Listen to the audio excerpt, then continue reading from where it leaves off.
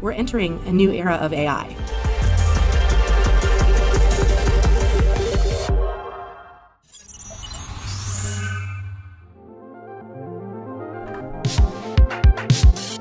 Artificial intelligence is making its way into so many aspects of our lives today. A lot of people announce that the current time is an AI era. I cannot disagree with this statement because these tools have become powerful nowadays. I've decided to test if the current version of the ChatGPT can review code with the same efficiency as a human developer.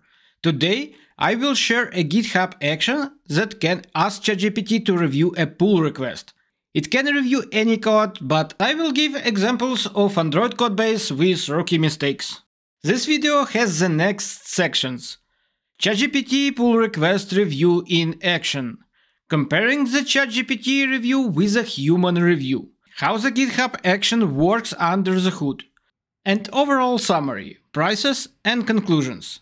Let's move on to the practice. Okay, I have Android application. And it has main activity, and main activity is an entry point. Also, it has main view model, it has screen, and it has user profile as example. So we can see main view model, user profile, and repository is a provider of data. Now we can commit this branch to the GitHub and create the pull request. GitHub will start actions. Actions will send this code to the ChatGPT and ask it for a review. Then they will receive answer from ChatGPT and post these comments directly into pull request.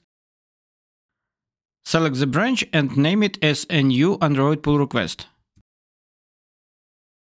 In a moment we will see how actions started, and we can press details and go and see what happens in this action.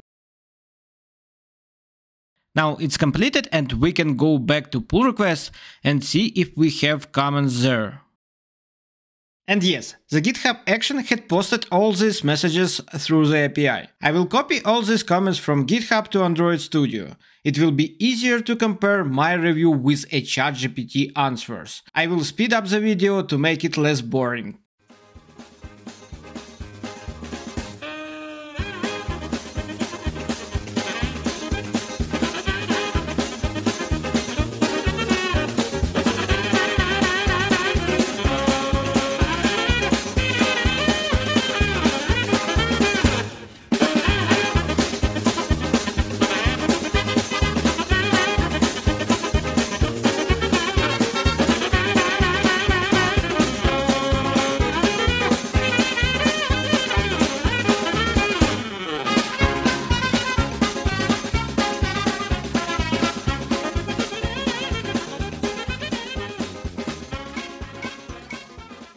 So we can start our review from main activity. We have two types of comments here. First one is gray, it's mine comment, and the second one is green, is ChatGPT comment. And ChatGPT comment starts with a number. Numbers mean a line number. So the first comment is about view model, and view model was created directly with a constructor. And in Android it shouldn't be created in this way, and ChatGPT spotted it and it notified about this method of creation, and it means that we should never do it, and huge shout out to ChatGPT, it's a big flaw. Going next, next is on create method, and next comment from ChatGPT about line 24. And actually line 24 is not about loading state. As we can see, loading states are placed on line 30, and it's okay to run this method from the main thread, from main activity, because like all the magic should happen in the view model. And view model should use coroutines, should decide which scope, which context. So this comment is false positive and we can ignore it. Next we have view model prepare context method. And we intentionally pass the activity there. It's a memory leak and it should never be done in Android. And ChatGPT left a comment about it. So huge shout out to ChatGPT, and the second point goes to it. At the bottom of the file we have 3 of my comments and 0 comments from ChatGPT. The first mistake is that collection of the state is done without respect to the activity lifecycle. It brings us some issues. Additionally, it's a good practice to use themes. And it's better to avoid hard-coding colors in the activity. I will give a minus point for the collection and a minus half of point for each of the styling. The final score for the main activity is 2, 3, and we can go to main view model. The first line of the class says that something could be wrong. And we don't need to wait long, because the second line is a huge mistake in Android MVVM pattern. All view models should be extended from Android X view model. It's a big flaw and ChatGPT couldn't spot it, so a minus point to the summary. Next, ChatGPT pointed out that we should inject service from a dependency injection library. Well done, +1. Going forward, I created a public mutable state that is exposed to the outside. It's not a big flaw, but it breaks basic development rules. -1. Next, we have the method prepareText that creates a memory leak. Not only did ChatGPT point it out, but it also understood that this context is activity. Well done, ChatGPT, well done, +1. Going forward to the load state method. A first flaw is a usage of the global scope. View model has own lifecycle, so it could lead to memory leak. ChatGPT had spotted it, so nicely done, +1 point. However, it didn't propose to move execution to any thread but main. It said about it in the main activity, but here is the spot where we actually should have done it. It's a minus point for a reviewer. Next, to generic exception cut. We catch the root exception instead of the specific. Detect alerts about it, but ChatGPT doesn't. -1 point. Next, ChatGPT pointed out that error doesn't have any information. Sometimes it should have it, sometimes it doesn't, but it's nice that it was commented, +point. The neighbor class is a data class, but it's not marked as it. Not a big flaw, but still it's better to use data class. -1 point. Last but not least, ChatGPT made 2 comments about our companion object and a late init field. It pointed out a memory leak. It said that the label provider could potentially produce a crash.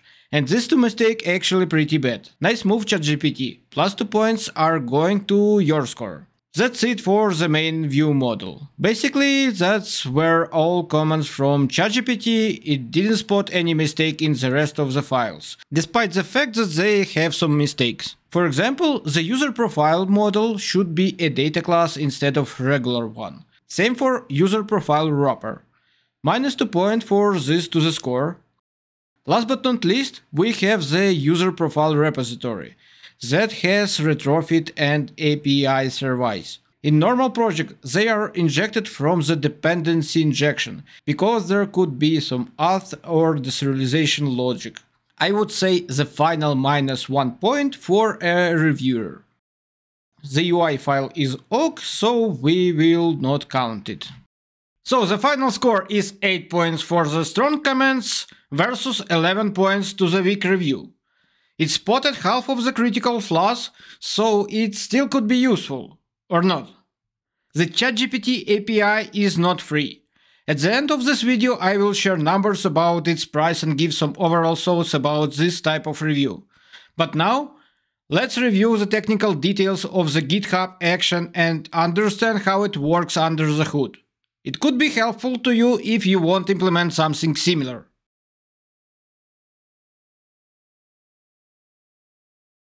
We will start with a YAML file because it's an entry point for GitHub Actions. We can open a file, a IPR reviewer workflow.yaml in a .github/workflows folder. The very first line is the name of the action. The next lines say when it will be triggered, in our case for pull requests. Then we have a single job that will be run on the latest Ubuntu operational system. And this job has 5 steps. The first step is to check out the code. Additionally, we need to set fetch depth to 0 because it will help us to use a git diff command properly. The second is to set up a Python environment. The third is to install dependencies. We have the file in the AI folder. We can open it and see that it only requires requests and OpenAI library. The fourth step is the most important. At first, we will set up the environment variables. We need to know the base and the target branch for a particular pull request. Then we grab tokens and useful information from GitHub secrets. We need to set up them upfront. In GitHub, we can go to the settings, then open a secrets and variables menu, and click an action item. We need to create a GitHub token to be able to use GitHub API. Also, we need to create a ChatGPT token that can allow us use API of ChatGPT. And we should set which model to use. In my case, I use ChatGPT 4. In the variables tab, we need to set extensions for files to avoid spending money on non-development related files like images, text or JSON. Last but not least, we set the repository and pull request information. Only after it, we can run a script that will do magic. The last part is to upload artifacts to GitHub. There will be a log file that contains some debug information. Okay, this file is done, let's move on to a magic script. The first line check if all environment variables are set. Then we create a ChatGPT and GitHub objects. Next, we are requesting the name of the repository remote name. If we go into the method, we will find out that it runs a git remote command. If you run it in the console, you will see something like this. And our target is the origin word. Going next, we run a git diff command for files only. We will use the origin and base and head branch names. For example, in my case, it will be a command git diff names only, origin feature Android dummy app, origin feature Android bad PR without comments. And you can see that it prints a list of changed files. Next we will iterate through these results and filter them by a file extension. Next we will read the file content. And finally we will run a git diff command for each file. The git diff output has a specific format and we will send it to the ChatGPT without adjustments. In the top part you can see a git diff command and in the lower part its output. We have the file content and the changelog, so it's time to ask ChatGPT. We have a separate class for this logic. We also have a class with the question. And the question literally sounds like: could you describe briefly errors, issues, potential crashes, or unhandled exceptions for the following code with given git diffs? Please also do not add intro word, just print errors in the format line number cause effect. If there are no errors, issues, potential crashes, or unhandled exceptions, just say no critical issues found, and git diffs and full code of the file. Then we will receive an answer and classify it. If it has a comment, we'll parse it to the line comment format.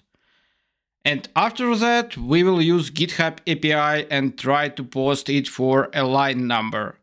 If we haven't succeeded with posting, we will retry the attempt and send it to the pull request in general. The class GitHub has tools for working with an API. It can post to a line in the file or to the pull request. That's it. In a nutshell, we have done. We received a list of changed files from a git diff. For each file, we went in a loop. We grabbed a file content. We read a change list of the file. We sent this data to ChatGPT with a human-readable question. We received and parsed an answer. We posted this answer to GitHub. It's a pretty straightforward script. It's time to speak about upsides and downsides. I've used the GPT-4 model and spent approximately $5 testing this feature. A single pull request review cost me approximately 10 cents. It's not too much, but it could be a huge sum if you have a team of productive people. My requests weren't huge.